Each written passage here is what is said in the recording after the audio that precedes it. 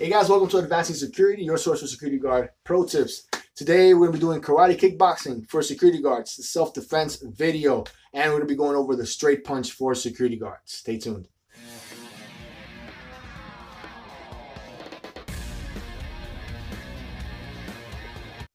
Alright guys, so the straight punch, this is the video for you, especially if you're a security guard, because I'm going to tailor martial arts for security guards. There is a lot of techniques out there that are useless under security guard, professional, office, retail, special events situations. They're not usable. So I'm trying to eliminate all that fat and stick to the lean stuff that can be used in most of every security guard type post. All right, guys. So the straight punch is very important and very super effective. However, when you don't have the time or conditioning or experience using it, you can greatly damage your fist. Your hands, your body is the firearm.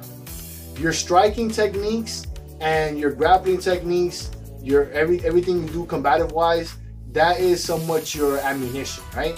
So when it comes to striking, you only have so many punches you can shoot.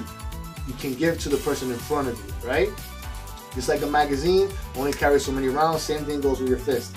Why is that? It's because if you hit a solid, hard surface, you're gonna bash your knuckles in. You're gonna tweak your wrist, you're gonna hurt your elbow, and you won't be able to use it again during a self-defense scenario. All that being said, you have to be a type of sniper puncher if you're a punching type of person. I'm a puncher, I'm a kicker, I'm a striker in general. Prefer that over grappling and a whole bunch of other things. And I need to eliminate a lot of things that I used to do for security guards. Because as an armed security guard, you have to adapt and adjust and eliminate a lot of fat and understand now you have equipment that will affect your fighting system. Now, straight punches here, not this, and not this. If you do that, you want to have a bad time, right? You want to do it properly, you put your thumb right here, you roll your fist into this. There is a style of karate called Kickboxing karate, which I call the lazy man's boxing or kickboxing, right? And it's because when you see the competition, they're standing up like this, is how they square up. As a heavyweight, I can square up like that and I could get away with a lot more by doing less.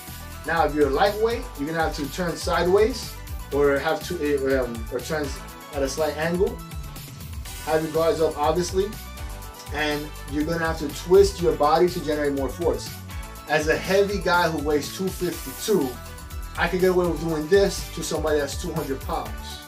As somebody that's 140 pounds, you cannot get away with doing this to somebody that weighs 200 pounds. Why is that? You need to generate a lot of more force to infect the mass that's in front of you. So I'm here. My Kyokushin straight punches.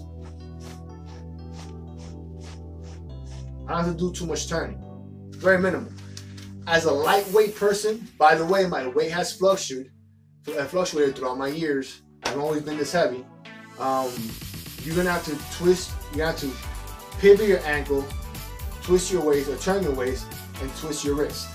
This will allow you to generate more force. Now, the more they weigh, the more force you need to generate and the more strikes you need to give off. At some point, yes, it is, being like a sniper puncher and accuracy is best. But at some other level, in order to get that accuracy, you're gonna need to trick the person or stun them, like knock the wind out of them, which might take them out of the fight for 2 seconds and then go for the chin. But if you can't go for the chin directly, you have to set it up. The way you're gonna set that up is by doing combinations. Combinations is the best friend of lightweight fighters, especially if they're facing off against people who are heavier than them. So, straight up.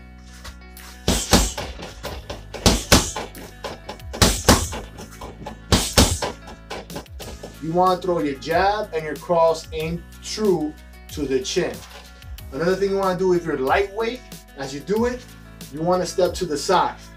Just in case they're throwing the same punches and doing the same technique to you. As a heavyweight, hands up, chin down. You can advance with your opposite leg, or You can advance same leg, depending what comfort level you have with these movements. Guys, I hope this training video helps you out and it's meant to help you develop your own personal fighting system as a security guard. A lot of us can't afford martial arts instructions or personal fitness instructors, coaches and things like that. Sometimes not even the money, it's just the distance. We can't afford the time. We don't have a vehicle that you can add extra mileage like that. It barely gets you from work and back. We have a lot of circumstances that can hinder us, but we still need to do something with our combatives as security guards, all right? So take care of yourself, love yourself. Leave a thank you or gracias in the comment section. Guys, working out with a body armor is very, very hard. 33 extra pounds right here. All right, take care of yourself, love yourself. Te quiero mucho. Ciao. Subscribe if you haven't yet. Peace.